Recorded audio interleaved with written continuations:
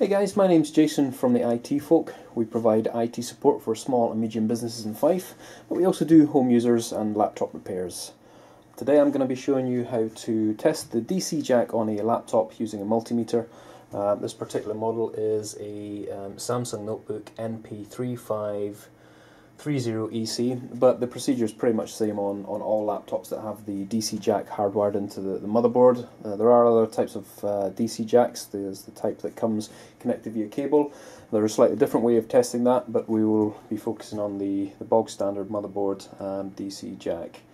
So the customers brought this laptop into me and said that they suspect it's the DC jack because it's quite loose when wiggled around. I've already tested this. I know it's not the DC jack, but I'm going to show you how I came to that conclusion. The first thing you're going to need is obviously a multimeter for testing the voltage, and that's pretty much it. You need a little bit of knowledge on how to disassemble a laptop. I'm going to assume that you have that knowledge. And that you can do that quite confidently. I may put another video up on how we go about doing that, but essentially it's something that you should be able to do. So I'm going to start by removing the cover on this particular laptop and exposing the motherboard. Now you can see on this laptop, let me just zoom in,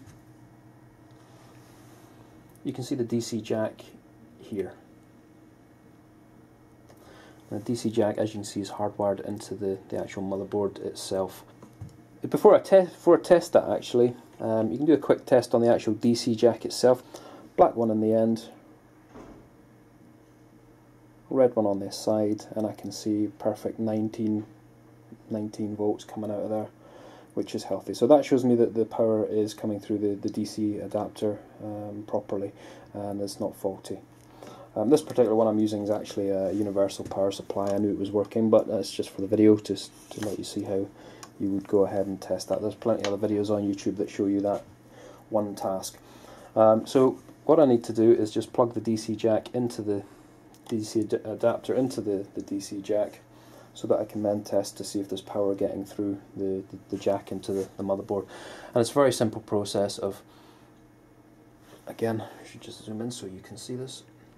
And it's these two here.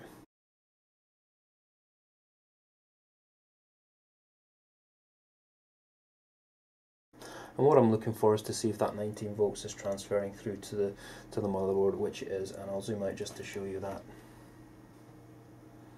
Touching these 2 points, straight away up to 19 volts.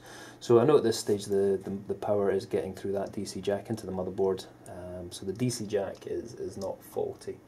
The other thing we can test is the actual battery mechanism. We want to check to see if power is getting from the DC jack to the battery, and again that's a very simple test. I'll zoom in again so you can see the red node on the large pin. Zoom in a little bit further, and the black on any of these other ones. And what I'm looking for is I'm looking to see if there's any reading on the multimeter, which there is. I'm getting 103, which is fine. Obviously if there was no power coming through there, I wouldn't be getting anything. I'll just zoom out again so you can see the multimeter.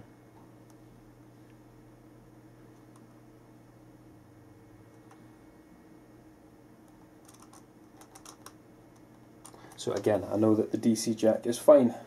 And that is basically how I would determine whether the DC jack is working or whether it's a fault with the motherboard. In this case, the motherboard is faulty and it's a replacement that's required for this particular job. Thanks for watching, and please subscribe and look out for future videos. Many thanks.